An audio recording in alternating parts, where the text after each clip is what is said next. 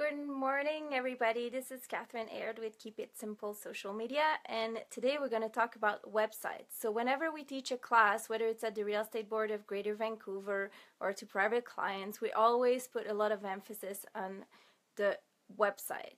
First of all, you really need one these days because this is how people will find you. They're not going to go in the yellow pages anymore. They're going to go on Google and they're going to Google you, and what's going to come up? Either your website or social media. So this is where all the information about who you are, what you do, the products and services you offer, and your listings if you're in real estate, this is where everything's going to be. So rule number one, make sure you have a good website. Rule number two, I wrote all these points down, but so you want to make sure that your website is mobile friendly, because over 80% of the people will look at it on their phone. So two things. How do you make sure it's mobile friendly? Google yourself. Take your phone, Google yourself, find your website online, and look at what people will see. This is who you're going to be. So you want to make sure that if you have a phone number or email address, that people are able to touch your phone number and call you directly, or touch your email address and email you directly. And if you're not sure how to do that, just ask your programmer or whoever is handling your website to set that up for you. People don't have the time, or we just don't write down phone numbers anymore. We want to be able to talk right away. So make sure that is well set up.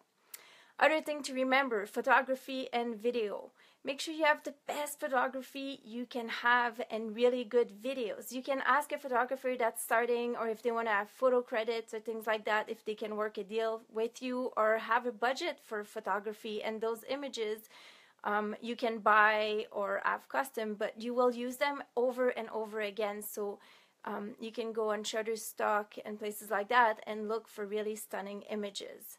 Or really ask a photographer or someone who has a drone. Like, go practice out there and really spend the time and for quality images, please, especially in real estate. It's so important. Another point I was gonna say, you want to collect emails from people, and the reason for that is that if you want, looking in the future, you want to be able to contact people that have come to your website and are interested, or if they've purchased from you in the past, you want to be able to reach out to them again. So two things with that. To do it, you can either have a pop-up that says sign up for my newsletter and then have people write their emails there, or you can have a home evaluation page, say, if you're in real estate. So always try to have people sign up for your newsletter. What are you going to talk about in your newsletter? Well, that is up to you. You can do market updates. You can have something about your industry.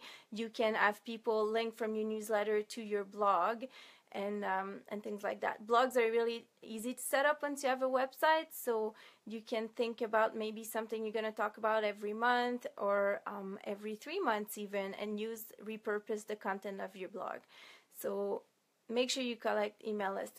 The end goal with social media is to drive people to your website, and then once their website is to make sure that they contact you, that you get a lead out of it. So you need to be able to collect addresses. And then I think I haven't, let me check out my sheet. So blog, spectacular images, home evaluation, mobile friendly. And then, oh yeah, finally, if you're in real estate and you want to have a brand new website, you can contact our friends at Realty Ninja. They do a really good job, and if you use the discount code NEVE, N-E-V-E, all in capital, N-E-V-E, you'll get 20% off your website. And our friends there will be happy to assist you. So that's it. Live video is always scary. I hope you're not as stressed as I am watching it. But have a beautiful day, and remember, keep it simple.